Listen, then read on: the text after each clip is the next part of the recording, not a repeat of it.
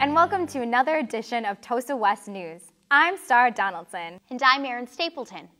Wow, we haven't had a show in a while, have we, Star? No, but you know what we've been working on? Our crew has been adding new videos to our website, www.wauwatosawest.com. These videos are exclusive to the website, so make sure you check out what you're missing. Also, in honor of Valentine's Day, you and your friends can win a gift card to Flat Top Grill. Just snap a picture of you and your friends or you and your boo and post it to Tosa West Side Stories Wall on Facebook. For more details, go to wauwatosawest.com. Well, we've got a great show for our viewers today, with a new look into the new Wauwatosa Montessori School, an examination of racial profiling in our area, and segments on upcoming events in our school. First up, reporters Zainab Hassan and Alexandra Zilanka take us back to our younger years with their story on Wauwatosa School District's new Montessori school. Today, in the basement of the Fisher Building, several kids are starting out their day at Wauwatosa Montessori School. You might have heard about the opening of the Montessori School for grades K4 through 5 this year. There are 3 classrooms at the school. There is the Children's House, which is usually K3, K4, and K5, but as of right now, it is just K4 and K5 at the Wauwatosa Montessori School. Then there is the lower elementary, which is the 1st, 2nd, and 3rd grade together. And lastly, there's the upper elementary, which is just the 4th and 5th grade. The big difference in terms of how Wauwatosa Montessori School differs from our other district elementary schools is the fact that it's the Montessori methodology that's being used. So if you see some of the materials that are being used for instruction, it's definitely different. I think when you walk in the classroom, you see the materials. I think sometimes when you even just look at the rooms themselves, how they look, it's different from the other elementary buildings or other elementary classrooms. Another unique aspect is that each Montessori classroom has a job chart, which reminds each student what their duties are for that day. Responsibilities include taking care of pets, cleaning up messes, picking up after yourself, and also watering plants. The teaching style in a Montessori school is different than a traditional in that each child is working at their own pace, and each child is expected to get their work accomplished in their own order. But work is the expectation, so they cannot just sit and fool around. Their job is to get their jobs finished, but I'm not the one telling them when to do it. We're trying to give them some confidence and understand how to self-direct. This isn't to say that kids aren't able to interact with one another. They still get many opportunities to work together on their projects. The Montessori classroom, each classroom has their certain way of setting things up, but particularly in a Children's House classroom, we try to gear things to make everything accessible for the child so that that can foster their independence. The tables are smaller, the chairs are smaller, everything is sort of small, basically, yeah, the word small. And it's as if you're in Gulliver's Travels and you've just landed in the land of the Lilliputians because you're very small. With all of its differences and a unique enrichment for students, who is to say that the Montessori methodology is not the key to better preparing students for the future, right here in Wauwatosa? Oh, so sweet. I remember being that young, getting nap time. Those were the days. But this next story is far from cute. Zakiya Robinson exposes the shocking reality of racial profiling at a local level.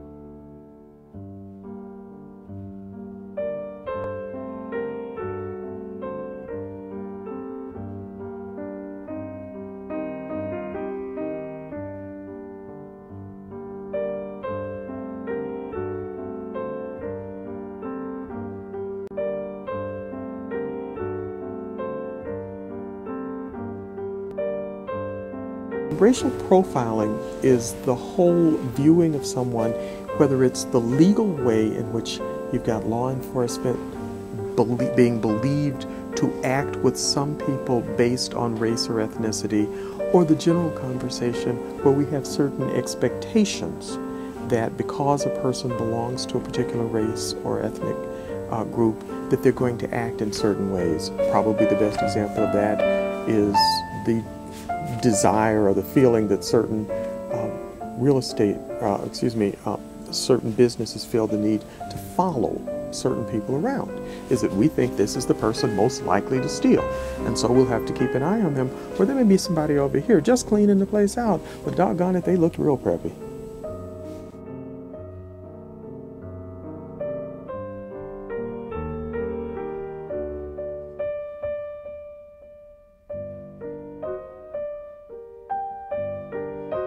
The people who are being hurt don't have the power to stop it. And so I think that it's really great if people would be nice to each other, and if we could increase the awareness of people, and we could increase the educational sensitivity of people. But I think what really solves things is that people can defend themselves. And as long as they cannot defend themselves, then this is going to happen.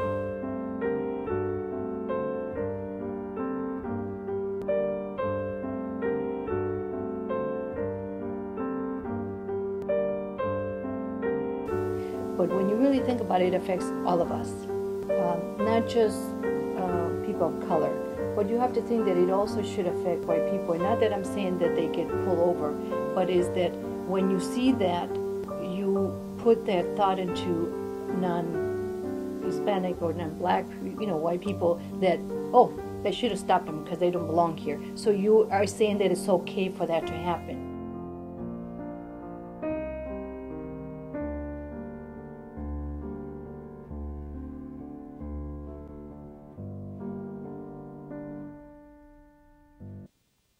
After all of the strides we've made as a society to get past such issues as racial profiling, it's unfortunate that it's still a problem today. United by a common passion, we can try to work for change.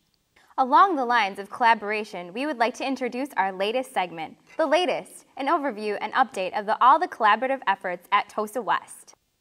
The Wauwatosa Hurricanes hosted the Bob White Invitational on January 28th and finished 6th. Tony Benz, Caleb Hernday, Eddie Galindo, and Jack Lutz all led the team with top 6th place finishes.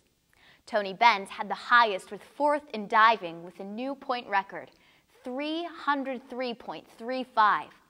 Also, the 200 and 400 freestyle relays, which consisted of Max Bravarni, Jake Lutz, Peter Havel, and Caleb Hernday, all finished in the top 6.